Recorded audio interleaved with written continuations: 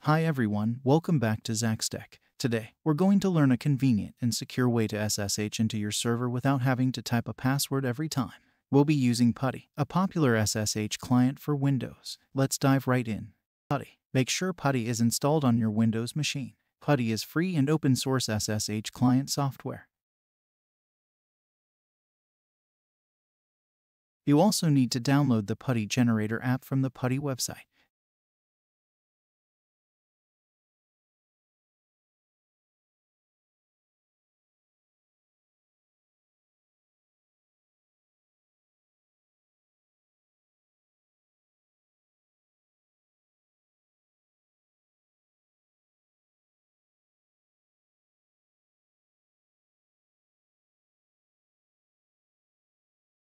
You'll use this to create your private and public key pair. In the PuTTY key generator box, make sure the radio button at the bottom is selected for RSA. Move your mouse around the box to help generate the keys. Once the key is created, a new pop-up box appears. The public key is shown on top. Click both the Save Public Key and Save Private Key buttons that appear on the bottom right to save these keys to your computer.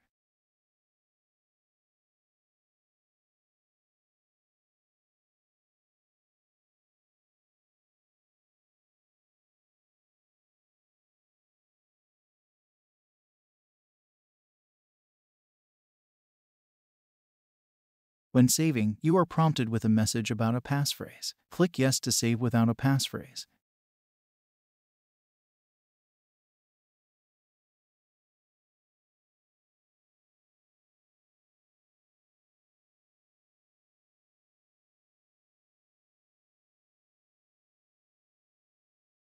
Upload the public key you just created to your Linux server.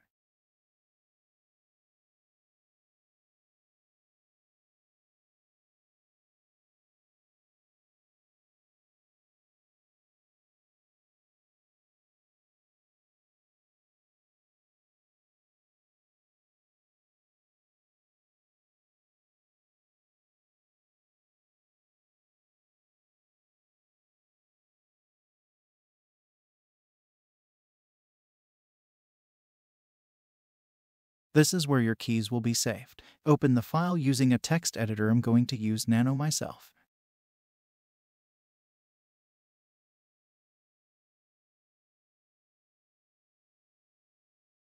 As you can see, there is already a key. This is the key we uploaded earlier for the Ubuntu client. Let us now copy and paste the key for the Windows client.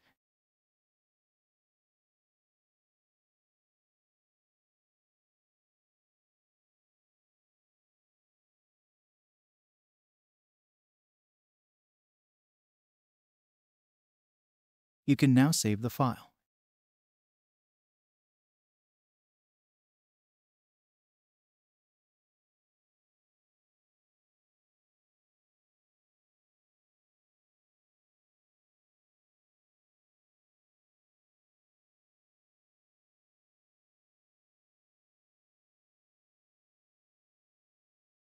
Log out of PuTTY and start the program up again.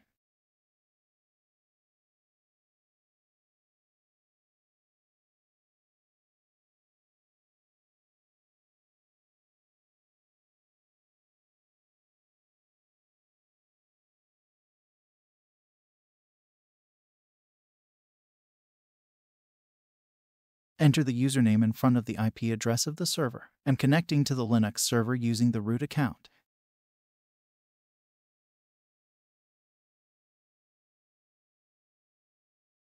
On the left, click on Authentication and then click Credentials. Browse to the saved private key on your local computer.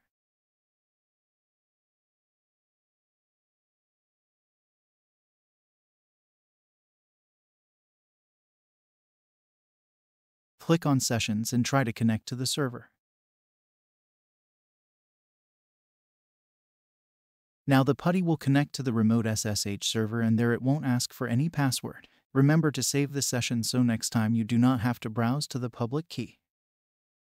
Congratulations! You've successfully set up SSH access without a password using PuTTY. If you encounter any issues, double-check the file permissions on the authorized keys file on your server and ensure that the private key file on your Windows machine is secure. Also, confirm that the public key was copied correctly to the server. And there you have it. You've learned how to set up SSH access without a password using PuTTY. If you found this tutorial helpful, please give it a thumbs up, subscribe for more content, and hit the notification bell to stay updated.